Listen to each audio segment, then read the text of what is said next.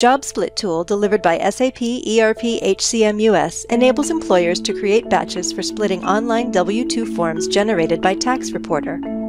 Using this tool, you can schedule a batch to be executed for a group of employee forms instead of running a massive amount of copies at once. This tool is recommended for enterprises with a large number of employees. The option of splitting the generation of online W-2 copies into multiple parallel jobs can be beneficial for your company, as it may improve system performance. In this video, I'll show you how to use the Job Split tool. Step 1. Activate Business Function US Online W-2 Forced Online and One Election for all tax companies.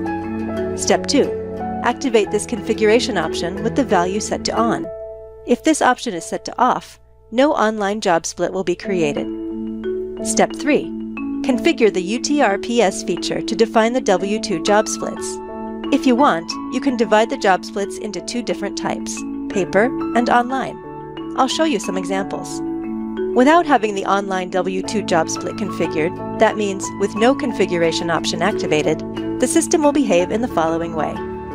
A single online W-2 background job will be triggered for all employees. The configuration from HR feature UTR-PS is not used for splitting online W-2 jobs, because configuration option W-2 SPL is off. With the job split configured for online W-2 in the same way as paper, with the configuration option activated, the system will behave in the following way. An online W-2 background job will be triggered for every 1,000 employees. With 10,000 employees, there will be 10 background jobs.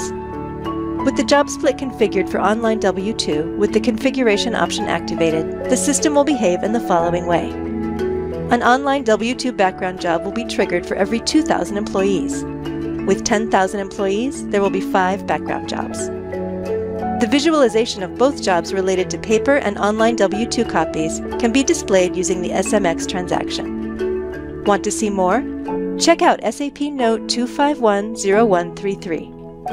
Thank you for watching.